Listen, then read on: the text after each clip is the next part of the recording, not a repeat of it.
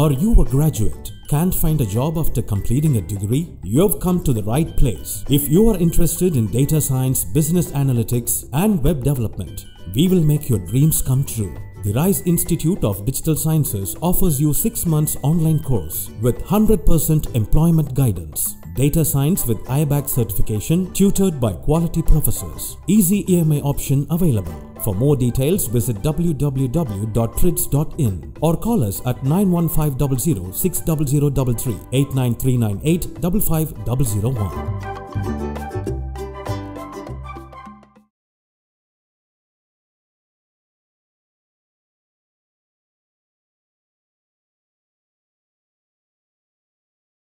தமிழ்நேரம் நேயர்களுக்கு அன்பு வணக்கம். இன்று நம்மோடு திராவிட முன்னேற்ற கழகத்தின் செய்தி தொடர்பாளர் திரு சேலம் தரணிதரன் இணைந்திருக்கிறார். வாருங்கள் அவரோடு பேசலாம். சார் வணக்கம். வணக்கம் சார். நாடாளுமன்றத்துல இப்பயும் வழக்கமா நிர்மலா சீதாராமன் அவர்கள் ஹிந்தியில பேசுவாங்க, இல்லைன்னா சம்டைம்ஸ் இங்கிலீஷ்ல பேசுவாங்க. ஆனா இன்றைக்கு அதிகமா தமிழ்லயே அவருடைய பேச்சு இருந்ததை பார்க்க முடியுது. ரொம்ப ஆவேசமா இருந்ததை பார்க்க முடியுது. நிர்மலா சீதாராமன் அவர்கள் பேசிட்டு இருந்த போதே திராவிட முன்னேற்ற கழக எம்பிக்களும் அதன் கூட்டணி கட்சிகளின் எம்பிக்களும் விரைநடப்பு செஞ்சிருக்கீங்க.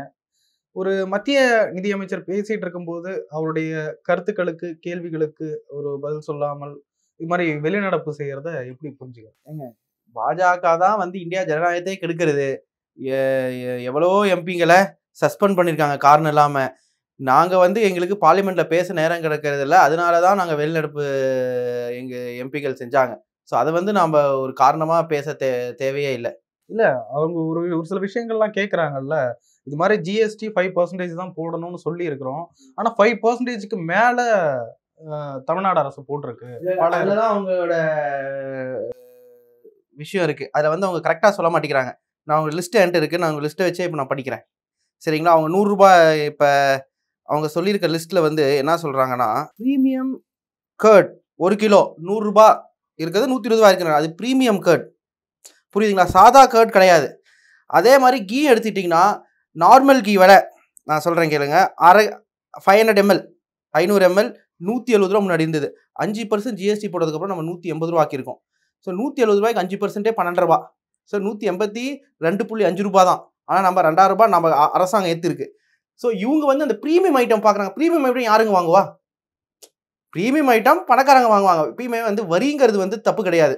ஒரு சிறந்த பொருளாதாரர் ஜான் ஸ்மித் அவங்க ஒருத்தர் சொல்லுவார், 300-400 வருஷத்துக்கு முன்னாடி, வரி தப்பு கிடையாது, யாருக்கு நம்ம வரி செலுத்துறோம், யார்கிட்ட இருந்து நம்ம வரி வாங்குறோங்கிறது தான் கரெக்ட்.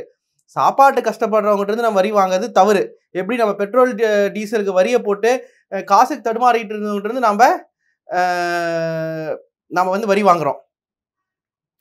ஆனா கார்பரேட் எவனா வந்து 500 கோடி 1000 கோடி 2000 கோடி 10,000 கோடி சொத்து வச்சிருக்கானோ அவனுக்கு இருக்க வரியை 35% 22% குறைக்கிறோம். அந்த வரி குறைச்சதுனாலே நமக்கு 6 லட்சம் கோடி ரூபாய் நஷ்டம். சரிங்களா? அதே மாதிரி பொருளாதாரத்தில் ஒரு கான்செப்ட் இருக்கு.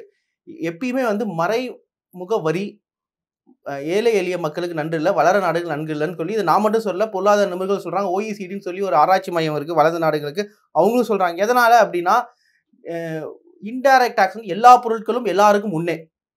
நீங்க போயிட்டு ஒரு 10 ரூபாய்க்கு பிஸ்கட் வாங்குறீங்கன்னா அதுல 1 ரூபாய் வரினா அது 1 ரூபாய் எல்லாத்துக்குமே. அம்பானிக்கும் அதே தான், இங்க கூலி வேலை செய்றவங்களுக்கும் அதே தான். அதனால வந்து எப்பவுமே நேர்முக வரி தான் போடணும். ஆனால் இங்கே நேர்முக வரியை குறைக்கிறாங்க, கார்பரேட் வரியெல்லாம், டைரக்ட் டாக்ஸஸை குறைக்கிறாங்க. ஸோ அதனால இவங்களோட அரசியல், இவங்க பொருளாதார ஃபிலாசபியே தப்பு. பணக்காரங்க வளரட்டும், ஏழையாக இருக்கட்டும், அந்த வர்ணா சிஸ்டத்தை இவங்க ரீஇன்ஃபோர்ஸ் பண்ணுறாங்க இவங்க பொருளாதார கொள்கைகள் மூலமா. இல்லை, அந்த ஜிஎஸ்டி போடுறது மத்திய அரசு மேலே குற்றம் சாட்டிட்டு இவங்க சொல்லாமலே நிறைய வரி போட்டுக்கிட்டு இருக்காங்க, அமௌண்ட்டை ஏற்றி விற்கிறாங்க அப்படின்ற ஒரு குற்றச்சாட்டு. எந்த பொருட்களுங்க? இதான் நான் சொல்லிட்டேனே. நான் இப்போ கீ இருக்கு, சாதா கீ 500 ml விலை ஏற்றல, ப்ரீமியம் கீ விலை ஏற்றிருக்காங்க. இந்த மாதிரி ப்ரீமியம் கீன்னு சொல்கிறாங்களா? ப்ரீமியம் கர்ட்னு சொன்னாங்களா? அவங்க சொல்கிறது சாதா கர்ட்னு. நான் சொல்கிற விஷயம் புரிஞ்சுக்கிட்டீங்களா இல்லையா? 2 டைப் ஆஃப் ப்ராடக்ட் இருக்கு. எல்லாரும் வாங்குற பொருளுக்கு நம்ம 2 ரூபா 2000 ரூபாய் சேர்த்து எடுத்திருக்கோம். யாரும் அரசாங்கம் அந்த லட்சத்தை எடுத்திருக்கு. பணக்காரங்க வாங்கக்கூடிய பொருளை எக்ஸ்ட்ரா போட்டிருக்கோம். அதுதாங்க திராவிட மாடல் ஃபிலாசபியே. யாரு நிறையா இருக்கிறதோ அவங்ககிட்ட இருந்து வாங்கி ஏழைங்களுக்கு கொடுக்குறோம், நடுத்தர மக்களுக்கு கொடுக்குறோம். அதானே இப்போ மோடி அரசாங்கம் என்ன பண்ணுறாங்க? இல்லாதவன்ட்டு இருந்து எடுக்கிறாங்க, இருக்கவங்களுக்கு இன்னும் சேர்த்து தராங்க. அதனால தான் வந்து பணக்காரன் ஆகிட்டு போகிறான். ஒரு தொழிலதிபர் வந்து 4வது பணக்காரர் ஆகிட்டார் உலகத்திலேயே. இந்த கோவிட்ல எல்லா மக்களும் வேலை இழந்து 46 வருடங்கள் இல்லாத வேலை இல்லா திண்டாட்டம் நடந்தும் இந்தியாவில் இருக்க டாப் 50 கம்பெனிஸ் 60 கம்பெனி வந்து அவங்களோட வருமானத்தை வந்து உயர்த்தி கொண்டே இருந்திருக்கிறாங்க இல்லையா, இன்இக்வாலிட்டி பெருக்கி கொண்டே இருந்திருக்கு இல்லையா. ஸோ அப்படி இருக்க பட்சத்தில் நம்ம இது எப்படி நம்ம பார்க்குறது? அப்போ அதை நாடாளுமன்றத்துல முறையா அதை அணுகி எதிர்கருத்தை தெரிவிச்சிருக்கலாமே, அதை சொல்லாம அவங்க பேசிட்டு இருக்கும்போதே வெளிநடப்பு செய்ய எதிர்கருத்து கொடுக்க விட்டுருக்காங்களா? இது மாதிரி நம்ம 2014 பாரதிய ஜனதா கட்சி ஆட்சிக்கு வந்ததுக்கு அப்புறம் பார்லிமெண்ட் நடக்கிற நாட்கள் குறைஞ்சிச்சு. அப்படி நடந்தாலும் பேச விடுறதில்ல, அப்படி பேச விட்டாலும் எதிர்கருத்து சொல்ல விடுறதில்ல. சொல்ல விட்டுருப்பாங்களா அவங்க? இல்ல பதில கேட்காம ஓடிட்டாங்க அப்படின்ற ஒரு அது எங்க பதில் கேட்க முடியும்? நாங்க தான் ரைஸ் பண்ணோம், கரெக்டான கேள்வி கேட்டோம், அதுக்கு தானே அவங்க பதில் கொடுத்துட்டு இருந்தாங்க. பதில் கொடுத்தாங்க. அந்த பதிலுக்கு ரிப்ளை கொடுக்க விடலையா? விடுறது இல்லையா? இவங்க பேசிட்டு இருந்த பேர்ல திமுக எம்பிக்கெல்லாம் எந்திச்சு போனாங்க. அவங்க பேசிக்கிட்டு பதில் கொடுத்துக்கிட்டே இருந்தாங்க, பதில் கொடுத்து முடிக்கல. ஆமாங்க, அதனால ஆனாலும் பதில் கொடுக்கலினாலும் இதுக்கு முன்னாடி என்ன நடந்திருக்கு அதை வச்சு தான் நான் பார்க்க முடியும். இது அவங்க வந்து இது வரைக்கும் நீங்கள் அவமானப்படுத்தியாச்சு அப்படிங்கிற மாதிரி அண்ணாமலை சொல்லியிருக்காரு. இது வரைக்கும் எதிர்கட்சி எம்பிங்களை வந்து மரியாதை கொடுத்துருக்காங்களா? ஒரு எம்பின்னு ட்ரீட் பண்ணியிருக்காங்களா? ராகுல் காந்தி அரெஸ்ட் பண்ணுற டைமில் இந்த ஜோதிமணி எம்பி அவர்களுக்கு வந்து தண்ணீர் கூட கொடுக்கல. ஸோ அதனால் நாம் என்ன மற்றவங்களை எப்படி நம்ம மற்றவங்களை பார்க்குறோமோ எப்படி ட்ரீட் பண்ணுறோமோ அப்படி தான் நாம் வந்து அவங்கள ட்ரீட் பண்ண முடியும். அவங்க நம்ம நல்லா ட்ரீட் பண்ணால் நம்ம நல்லா ட்ரீட் பண்ணலாம். நிர்மலா சீதாராமன் அவர்கள் இன்னைக்கு ஒரு குற்றச்சாட்டை முன்வைக்கிறாங்க. மத்திய அரசு, மோடி அரசு ஏறக்குறைய 2-3 முறை அந்த பெட்ரோல் டீசலுக்கான வரியை குறைச்சிருக்கோம். நாங்கள் 10 ரூபா, 3 ரூபா, 5 ரூபா அப்படின்னு நாங்கள் குறைச்சிக்கிட்டு இருக்கோம். ஆனால் திமுக தேர்தல் வாக்குறுதியில சொன்னாங்க 5 ரூபா குறைப்போம் பெட்ரோலுக்கு, டீசலுக்கு 4 ரூபா குறைப்போம் அப்படின்ட்டு வெறும் 3 ரூபா மட்டும் தான் குறைச்சிட்டு போயிட்டாங்க. அதுக்கு கேள்வி கேட்க போனால் அந்த அமைச்சர் கொஞ்சம் தெனாவட்டா பதில் சொல்றாரு. அதெல்லாம் 5 வருஷம் இருக்குல்ல அப்படின்னு, காலம் இருக்குல்ல, நாங்கள் உடனே செய்வோம் நான் சொன்னோம் அப்படின்னு ரொம்ப தெனாவட்டா பேசுறாரு அப்படின்னு ஒரு குற்றச்சாட்டு. சரிங்க, இது அவங்க விலை குறைச்சன்னு சொல்கிறாங்கல்ல, இது வந்து எப்படின்னா தள்ளுபடி விஷயம்தான். நீங்கள் தள்ளுபடியில் வாங்க போவீங்க, பிஃபோர் 300 நவ் 100ன்னு இருக்கும். 80 ரூபா இருக்கிறத அவன் 300 ரூபா ஆக்கி 100 ரூபா வைப்பான். ஆனால் இங்கே 80 ரூபா இருக்கிறத 300 ரூபா ஆக்கி 270 ரூபாய்க்கு விற்றாங்க. பெட்ரோலுக்கு ஒன்றிய அரசோட வரி 2014க்கு முன்னாடி எவ்வளோ? 3 ரூபா கொஞ்சம் காசுகள், 3 ரூபா 50 பைசா 60 பைசா. இந்த மோடி அரசாங்கத்தை எவ்வளோ கொண்டு போனாங்க? 33 ரூபாய். அதில் 5 ரூபாயா கொஞ்சம் இல்லை 3 ரூபாயா குறைச்சிருக்காங்க. ஸோ நீங்கள் ஏற்றி தானே குறைச்சிருக்கீங்க. நீங்கள் வந்து 3 ரூபா 50 காசுக்கு போய் வைக்க வேண்டியதானே? ஒன்றிய அரசாங்க காலத்தில் என்ன இருந்தோ அதை போய் வைக்கலாமே. இந்த ஆவின் பால் பாக்கெட்டில் 1/2 லிட்டர் பாக்கெட்டில் வெறும் 420 கிராம் தான் இருக்குது அப்படின்ற மாதிரி ஒரு குற்றச்சாட்டை முன் வச்சிருக்காங்க. தினமலர் நாளிதழிலையும் அந்த குற்றச்சாட்டு வெளிவந்திருந்தது. அதெல்லாம் வந்து நம்ம அதுக்கு அமைச்சரே சொல்லிட்டாரு, அப்படி நடக்கிறதுக்கு வாய்ப்பே இல்லை. அப்படி இருந்திருந்தாலும் ஏதாச்சும் 1-2 பேக்கெட் இருந்தாலும் அதுக்கு கண்டிப்பாக வந்து அரசாங்கம் இது எடுக்கும், கடுமையான தண்டனை கொடுப்பாங்க யார் யார் காரணமாக இருந்தாங்களோ. இன்றைக்கு தமிழ்நாடு பாஜக தலைவர் அண்ணாமலை அவர்கள் பேசுகிறப்போ திமுகவை ஒரு சில விஷயங்களை கடுமையாக விமர்சிக்கிறாரு. என்ன சொல்கிறாரு அப்படின்னா, இப்போ அமலாக்கத்துறையெல்லாம் கொஞ்சம் பிஸியாக இருக்காங்க, முடிச்சுட்டு செந்தில் பாலாஜி கிட்ட வருவாங்க, இருங்க வெயிட் பண்ணுங்க அப்படின்றாங்க. அமலாக்கத்துறையே வந்து என்ன செய்கிறாங்க? அமலாக்கத்துறை இந்துவில் ஒரு கட்டுரை வந்திருக்கு, 100 கேஸ் இல்லை 200 கேஸ்னா ஒருத்தனுக்கு தான் கன்விக்ஷன் ரேட்டு. டேட்டா சொல்லுதுங்க. இப்போ நான் ஒரு விஷயம் சொல்கிறேன், ஏதோ ஒன்று பேசுகிறேன், நீங்கள் அந்த கருத்தை வந்து மறுக்கலாம். ஆனால் டேட்டா நம்பர் அது மத்திய அரசாங்கம் கொடுக்கறது, ஒன்றிய அரசாங்கம் கொடுக்கறது, மோடி அரசாங்கம் கொடுக்குறது. 200 பேரை நாங்கள் அரெஸ்ட் பண்ணோம்னா ஒருத்தனுக்கு தான் எங்களால் தண்டனை வாங்கி தர முடியுது அப்படின்னா என்ன விஷயம்? அந்த அமலாக்கத்துறைங்கிறதே வந்து பிஜேபியோட ஒரு அணி. நீங்கள் நான் ட்விட்டரில் ஒரு பதிவு போட்டிருந்தேன், பிஜேபியோட 2 சிறந்த அணிகள். ஏன்னா மற்ற எந்த அணி எந்த வேலையும் செய்யறது. முதல் அணி என்ஃபோர்ஸ்மெண்ட் டைரக்டரேட், 2வது அணி சிபிஐ. இந்த 2 அணிகள், 3வது அணி வச்சுக்கலாம் ஐடி, இன்கம் டேக்ஸ். ஸோ அதனால அண்ணாமலை சொல்றது தான் வச்சு நம்ம சீரியஸாக இருக்க வேண்டாம். அவர் இன்னைக்கு ஒன்று சொல்லுவார், நாளைக்கு ஒன்று சொல்லுவார், நாளானைக்கு ஒன்று சொல்லுவார். அதனால தான் அது 360 டிகிரிஸ் 180 டிகிரிஸ் மாற்றுவார். கலைஞர் கருணாநிதி அவர்களுடைய நினைவாக மெரினா பீச்சில் நடுவில் ஒரு பேனா சின்னம் ஒன்று அமைக்க 80 கோடி ரூபாய் அளவில் ஒதுக்கி அதுக்கான ஒரு திட்டம் நடந்துகிட்டு இருக்கு. இருக்கிற இந்த நிதி நெருக்கடியில் இது தேவையா அப்படின்னு பலரும் விமர்சிக்கிறாங்க. சரி, அந்த சர்தார் வல்லபாய் பட்டேல் ஸ்டாச்சு குஜராத்தில் என்ன வேலை, அது என்ன காஸ்ட்ல பண்ணுறாங்க? அவங்க பண்ணாங்கன்னா நீங்களும் பண்ணலையே. 2000 கோடி. அதுக்கு என்ன காரணம் சொன்னாங்க? 3000 கோடி. 3000. அதுக்கு என்ன காரணம் சொன்னாங்க? அவர் இரும்பு மனிதர், வேலை இல்லா என்ன சொல்றது, இந்த மாதிரி இன்ஃப்ராஸ்ட்ரக்சர் ப்ராஜெக்ட்ஸ் வந்தால் நான் பொருளாதாரம் வரும் அப்படின்னு சொன்னாங்க. ஆனால் அதுக்கு 3000 தர தேவையில்லை. ஆனாலும் தமிழ்நாட்டோட பட்ஜெட் வந்து தமிழ்நாடோட ஜிடிபி வந்து 24 லட்சம் கோடிக்கு மேலே. அதில் ஒரு 80 கோடி அதுவும் வந்து கலைஞர் அப்படிங்கிறது திமுக தலைவர் மட்டும் பார்க்க முடியாது. இந்தியாவிலே ஒரு சிறந்த தலைவர், இந்தியாவிலே வந்து மிக நாட்கள் வந்து மிக ஆண்டு காலங்கள் எம்எல்ஏவாக இருந்தவர். ஸோ அதை வந்து நம்ம வந்து அரசியல் ஆக்கக்கூடாது. அது வந்து எந்த கட்சி, இங்கே வேற கட்சி ஆட்சியில் இருந்தாலும் அவருக்கு அது வச்சிருக்கணும். எல்லாருக்குமே தான் நம்ம வச்சுருக்கோம். அவர் ஒரு நினைவஞ்சலி. அதனால அதை வந்து நம்ம ஒரு அப்படி ஒரு பெரிய விஷயமா அது பார்க்கறதுக்கு எனக்கு தெரிஞ்சு பார்க்கறது தப்பு. இல்ல அந்த மகளிருக்கு 1000 ரூபாய் ஏன் உரிமை தொகை கொடுக்கல அப்படின்னு கேட்கிறப்போ, நிதி பிரச்சனையெல்லாம் சரியான பிறகு, நிதி நெருக்கடிலாம் சரியான பிறகு நாங்க குடுப்போம் அப்படின்னு சொல்றீங்க. ஆனா இது மாரி விஷயத்துக்கு மட்டும் எங்கேருந்து நிதி வருது அப்படின்ற ஒரு கேள்வி எழுப்புறாங்க. சார் இதான் ஒரே விஷயம் தாங்க. மகளிருக்கு 1000 ரூபாய் குடுப்போம் அப்படின்னு சொல்லிட்டாரு நிதி அமைச்சர். சொன்ன வாக்குறுதியில 100 வாக்குறுதி சொல்லுனா 75 வாக்குறுதிக்கு மேல பண்ணியாச்சு. பாஜக டேட்டா படி 2014 19 வரைக்கும் 40% அவங்க போல் ப்ராமிஸ் கூட பண்ணல. ஸோ இன்னும் கூடிய சீக்கிரம் அவங்களுக்கு மகளிருக்கு மாதம் 1000 ரூபாய் வரும். அதே மாதிரி இந்த ஆட்சி காலம் முடியறதுக்குள்ள எல்லா வாக்குறுதிகளும் செஞ்சிருவோம்.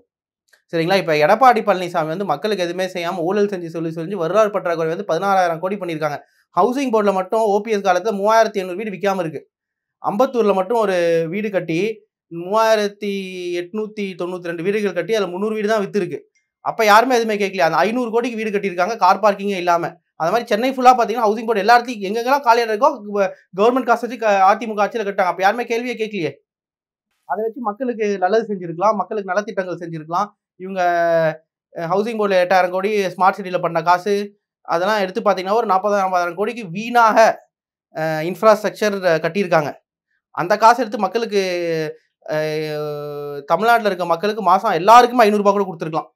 இவங்க பாலமும் வீடுகளும் கேட்குற ஒரு அரசாங்கத்துக்கு வீடு கட்டி விற்கிறது வேலையா? கமர்ஷியல் காம்ப்ளெக்ஸ் கட்டி விற்கிறது அதிமுக ஆட்சியில் அது பண்ணாங்க. நாம் தமிழர் கட்சியின் ஒருங்கிணைப்பாளர் சீமான் அவர்கள் இந்த கலைஞருக்கு நினைவிடம் அமைக்கிற விஷயத்துல ரொம்ப கடுமையா தாக்கி பேசுறாரு, கொந்தளிக்கிறாரு. இதெல்லாம் என்ன இதெல்லாம் இருக்கிற தேவையா? அப்ப கலைஞருக்கு பேனா பிடிக்கும்னு நீங்க பேனாவில் நினைவிடம் அமைச்சா ஜெயலலிதா அம்மா மேக்கப்லாம் நிறைய போடுவாங்க, அதனால அந்த அலங்கார பெட்டியை கொண்டு நினைவிடமா வைப்பீங்களா? அப்ப அண்ணாவுக்கு பேர் அண்ணாவுக்கு மூக்குப்பொடியை நினைவு சின்னமா வைக்கலாமா அப்படின்னு ரொம்ப குதிச்சு பேசுறாரு. நீங்க எப்படி சீமான் பேச சீரியஸா எடுக்கிறீங்களா? சார் அவரும் ஒரு முக்கிய அரசியல் கட்சி தலைவர் சார். 3வது பெரிய கட்சியா பார்க்கப்பட்டவர், அதிக சதவீத வாக்குகளை வாங்கினவர், தனிச்சு நின்று. அதை விட்டுருங்க. நீங்க என்ன நினைக்கிறீங்க? சீமான் இன்னைக்கு பேசுறது நாளைக்கும் பேசுறாருன்னு நினைக்கிறீங்களா? அவர் பேசுறாரு. இன்னைக்கு ஒன்று சொல்லுவார், நாளைக்கு ஒன்று சொல்லுவார். அதை விட்டுருவோம். அந்த கருத்துக்கு நம்ம சீமான் சொல்றது நம்ம சீரியஸா எடுக்க வேண்டாம். அவருடைய விமர்சனத்துக்கு பதில் சொல்லலாம். அதுக்கு தான் முன்னாடி நம்ம பதில் சொல்லிட்டேன். இது ஒன்றும் அவர் வந்து இந்தியாவிலே மிக சிறந்த தலைவர். அவர் வாழ்நாளே வந்து தமிழ் மக்களுக்காக அவர் செலுத்தியிருக்கார். வெறும் அரசியல்வாதி மட்டும் கிடையாது, தமிழ் இலக்கியங்களுக்கு, தமிழ் மொழிக்கு எல்லாருக்குமே வந்து பாடுபட்டவர். அதை வந்து அவர் திமுகனே பார்க்கக்கூடாது, எந்த கட்சி இருந்தாலும் அவருக்கு செய்திருக்கணும், செய்திருப்பார்கள். இப்போ இந்த 5G ஏலம் விட்டுருக்காங்க, நடந்துகிட்டு இருக்கு. ஏற்கனவே 2G அந்த ஏலத்துல அது திமுகவுக்கு அது ஒரு மிகப்பெரிய ஒரு சங்கடமான ஒரு சூழலா அமைஞ்சது. இப்போ இந்த 5G ஏலம் விட்டுருக்காங்க, அதை எப்படி பாக்குறீங்க? அந்த 1,76,000 கோடி வந்து ஒரு மிகப்பெரிய ஃப்ராட். நான் என்ன சொல்லுவேன், எப்பயுமே நான் ஒரு கட்டுரை எழுதினேன், த scam is not the scam, the scam is the scam was invented. அப்படின்னா அந்த ஸ்கேம்னு உருவாக்கினவன் தான் ஸ்கேம் பண்ணியிருக்கான். ஸோ அப்படின்னா அதில் வில்லன் யாரு? அந்த enforcement directorate officer Vinod Rai. எதனாலனா 1,76,000 கோடி எப்பயுமே வந்ததில்லை. ஏன் first come first serve policy கொண்டு வந்தாங்கிறதுக்கே ஒரு ஹிஸ்ட்ரி இருக்குது. அந்த ஹிஸ்ட்ரி என்னன்னா, பாஜக காலத்தில் ரெகுலர் டெண்டர் பில்டிங் டெண்டர் யார் அதிகமாக போடுறாங்களோ அவங்களுக்கு கொடுக்கலான்னு சொல்லி கொடுத்துட்டு எல்லாமே வந்து விலை அவுட் கோயிங்லாம் எவ்வளோ தெரியுமா இருக்கும்? 2000 அப்போ நான் வந்து கிளாஸ் 5வது 6வது படித்தேன். நான் 7வது படிக்கிறதுக்குமே இன்கமிங் 16 ரூபா, அவுட் கோயிங் 32 ரூபா. அப்பயும் வந்து நிறுவனங்கள் லாஸ் ஆகி மூட்டினாங்க. எதனாலனா ஸ்பெக்ட்ரமுக்கு நிறையா காசு கொடுத்து வாங்கினால.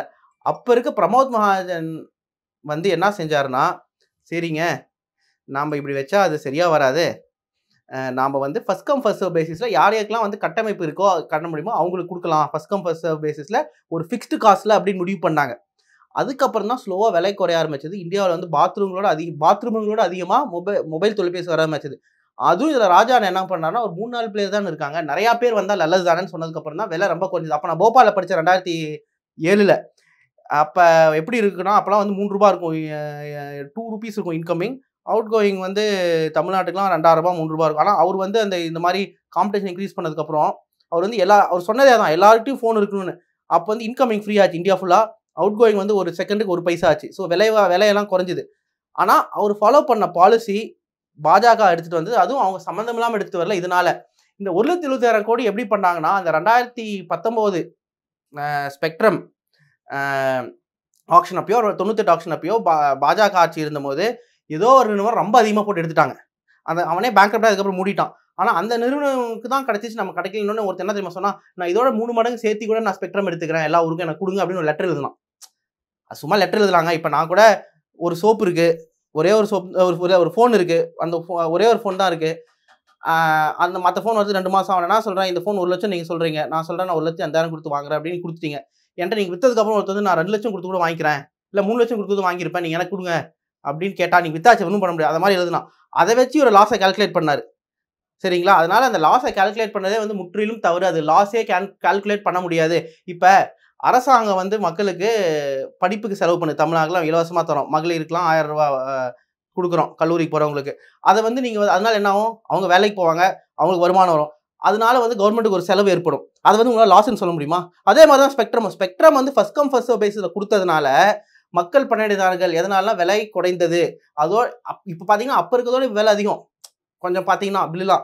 ஸோ அதனால் மக்களுக்கு இது ஃபோன் குறைஞ்சதுனால என்னாச்சு, ஃபோன் விலையெல்லாம் குறைஞ்சதுனால மக்கள் எல்லாம் ஃபோன் வாங்கினாங்க, எல்லாருக்கும் கம்யூனிகேட் பண்ணிட்டாங்க, அதனால் பொருளாதாரம் வளர்ந்தது. ஸோ அதுதான் விஷயம்.